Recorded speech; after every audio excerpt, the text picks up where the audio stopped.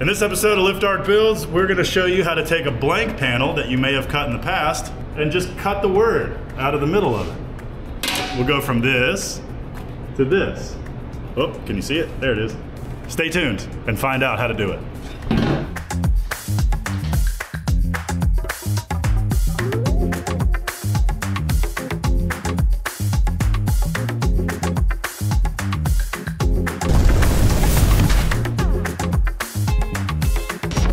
A few years ago, I designed and built a sign for the Vineyard Station building. It's a multi-use building in Vinton, Virginia, and it's got now several restaurants in it. At the time, it only had one restaurant in it. Now it's got a few, and it's what's called a monument sign. It stands on its own on a concrete pad, and there's 4 aluminum panels down each side that will display the names of the businesses that are in the building. So at the time, there was only one place in it, R&D Coffee, and now there's 3 more tenants in this building. So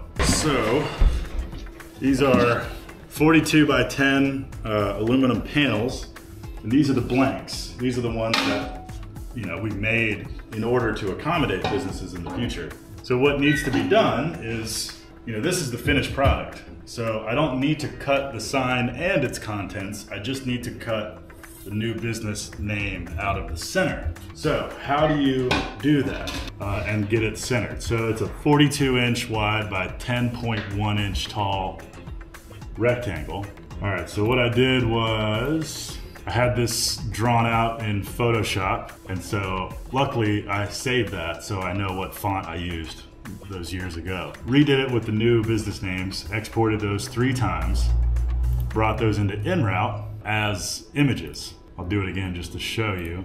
But when you import that, it's just a picture. This is just a JPEG. And then you can use the vectorize feature in InRoute, which traces it. And now you have an actual, these are lines now, so you can cut these. And if you use InRoute, real quickly what you do is you explode it,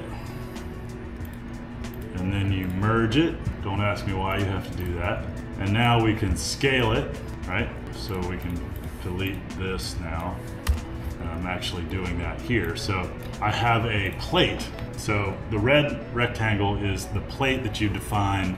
That is normally the plate that you will be cutting the design into or out of. And in this case, this is my plate. So when you go to define your plate, I am defining it as a 42 by 10 rectangle. And so that's my reference point. So when I bring my scaled drawing in, I index it on the bottom left corner like so. And then I scale it by holding Shift and dragging till the lines meet up. Close enough. And now I delete, let's see, I need to do the whole explode, transform, merge, and then delete this outer rectangle. So all we have is the text, right? And now what happens if I cut these out? The middle of the A, the P, the O, the D, and the E are gonna fall out because these are just independent little pieces. So we need to do what I call stencilifying it, where you take a rectangle and place it across each piece of the letter that would drop out. And then you take the trim tool and you trim, trim, trim. And you can see what I'm doing is adding little connective pieces like so. InRoute has the worst navigation methods of all time. You literally have to grab a scroll bar like it's Windows XP, but all right, bang, bang. So now you can see that now when these are cut, in fact, I will re-merge these. So you go transform, merge. Now they're all merged. And now you can see how these middle of those letters are going to be floating now and connected. So you go to toolpath this, and I've already got my dimensions in here. I'm cutting it out of 1/8 inch aluminum with a 45 amp tip on the plasma cutter. Got everything set, 60-degree entry angle at an 1/8 inch long. Hit OK. And one thing you need to be very careful of when you're doing just an internal design and not the outer plate and an internal design is normally this is set to external toolpathing. So what would happen, you can see the toolpath will be on the outside of these letters, because the way it works is it starts it goes to the outermost portion of your design, starts with external tool paths, and then any shapes that are inside those bigger shapes will be cut with an internal tool path. But we don't have any layers of shapes, and we already have our plate is cut. So we need to change this to an internal tool path. So there's that. And now I will go to machining, output. You choose selected because I have other things on this file. And then I have a folder I selected to. So now I'm outputting the files to the computer out there. And now we will go cut them. So the next challenge is to take this and put it on the machine, but you need to put it on square and zero your machine on this bottom left corner every time so that your text ends up in the middle here. Now I have more 1/8 inch aluminum, but I'd really like not to have to dip into that stock. And you can see this has been out in the weather a little bit, so once we cut it, we're gonna redo the linear brushing and then get it back to the customer. So I'll meet you out by the plasma cutter. Okay, so we've drawn the text that needs to be cut out here, and now I need to make sure that it gets cut out in the middle of this plate. So a little shorthand that we've been using in the shop, we have this aluminum C channel, and we've been using it to do a quick square off the side. So obviously we want our plate to be square here. So what we usually do is just slap that there. And then what I'm gonna do is, since these corners are rounded, I'm gonna take this square, framing square, and put that up against the C channel. And then I will use that to index my plate, like so.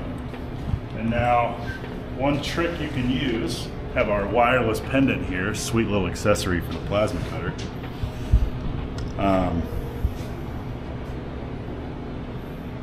Watch yourself once here. I'm gonna bring it to the bottom left corner, get it lined up there, and get it lined up this way. And now, to make sure that it's lined up this way, I'll just jog the machine down the length of the plate and make sure that it stays on the edge the whole time. It's actually off just a little bit, so we'll move it just a smidge. And that's looking pretty good. So I know that the plate is lined up with the x-axis of the machine. Oops. That's why you have collision detection. All right, so then I hit my set XY button right here. Yep, that's set to 0. And now my plasma cutter's on, my switch is on, and I go into the here and pick 45 amp, 1/8 inch aluminum. Let's cut Aphrodite, and then we'll hit go. And we'll just do this 6 times.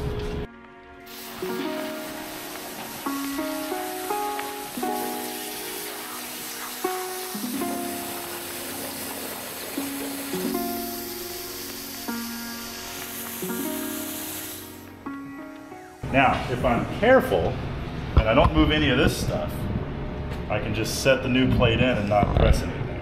Looks like a centered sign. Pretty centered, right? You're a graphic designer. Does that screw with your brain at all? And that is how you put a word in a sign panel that you cut a while ago and how to program it and all that. So I gotta do this 5 more times for this particular customer, which again, we did actually do a full build video of this sign. So click here. Walker, please put these in for sure, because that was a cool video.